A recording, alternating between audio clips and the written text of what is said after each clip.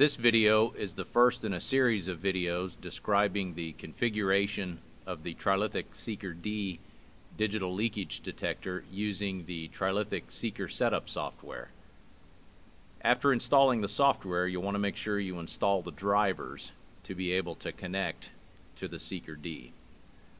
When you first open the software, you'll notice that we use this for several different models. You'll want to make sure it's on the Seeker D tab. Under display units, you have some options. It's almost always going to be microvolts per meter. However, you do have a couple other choices. The connection method: when you first plug the Seeker D into your PC using a USB cable, the drivers will assign that connection a COM port. You can find that in your device manager. In this case, it's COM port 3. On your PC, if it's assigned COM 3 or COM 4, it'll almost always be COM 3 or COM 4. Let's look at some of the options you have. The Tech ID field, this has to have a value. This value has to exactly match an authorized meter user in the law software. In order for you to be able to upload the data to the law software, the Seeker D Tech ID has to be an authorized meter user in the law software. Truck Squelch, this field is used to block readings at or below the readings you specify in the truck. For the initial configuration, we recommend you set this to 2. Squelch is simply the value at which you'll hear the audible alert.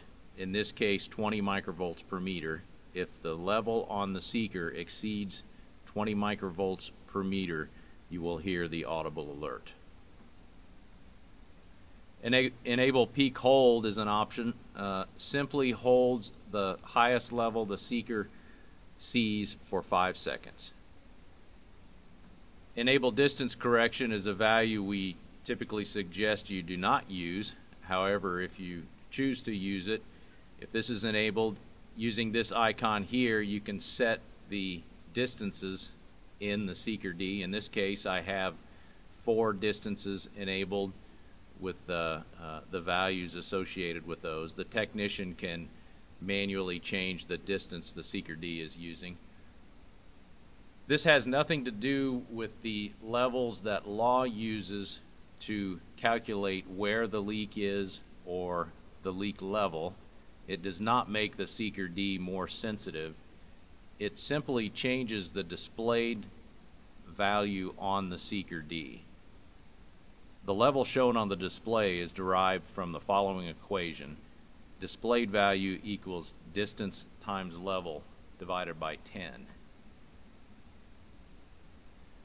In the next video, we'll look at the frequency presets section, and then in the third and final video, we'll look at the antenna correction settings and some of your options on the right side.